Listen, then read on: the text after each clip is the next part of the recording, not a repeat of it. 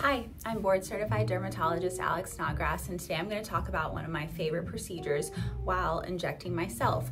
So if you are a patient of mine, it's no secret that I love masseter Botox. Masseter Botox is amazing for both functional and aesthetic reasons.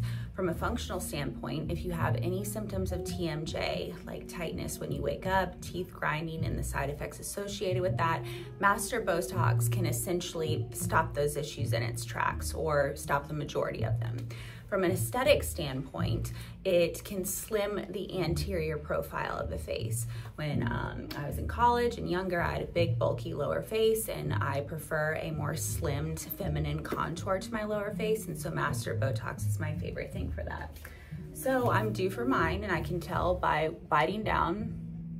The muscle, if you can see, is just ever so slightly popping out on my fingers. And so it's time to re-inject. Now, the standard dosing that I say works for 95% of patients is 20 units of Botox per side. And in this case, I'm using Dysport, so I'm using 60 units of Dysport per side.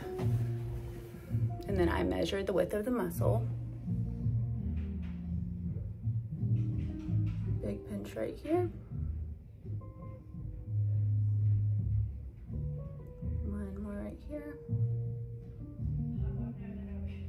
And one here, like kind of in a little triangle.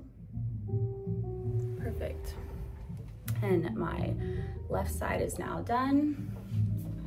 And now, one of the things that comes up a lot regarding masseter Botox is patients are often afraid of it because they think it can create jowling. First of all, masseter Botox does not create jowling. It, in the worst case scenario, can unmask jowling, and that's why it's very important to go to an injector who knows what they're doing to assess you prior to that and make sure that you're not at risk for development of jowling. The reason for that is the masseter, when it's big and bulky, it pulls back on the skin. So when you relax that muscle and make it smaller, the skin can kind of move forward.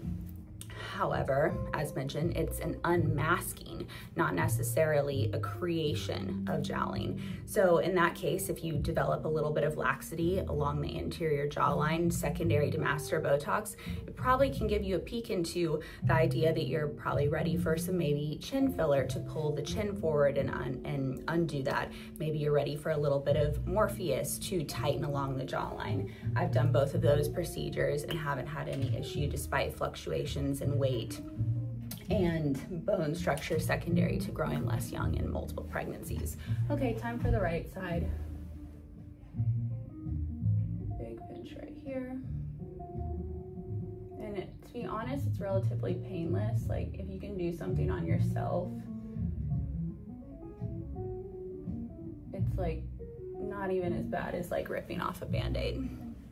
So there's one of my top favorite procedures of all time, masseter Botox, and let's talk a little bit in the comments if you have any questions. Bye.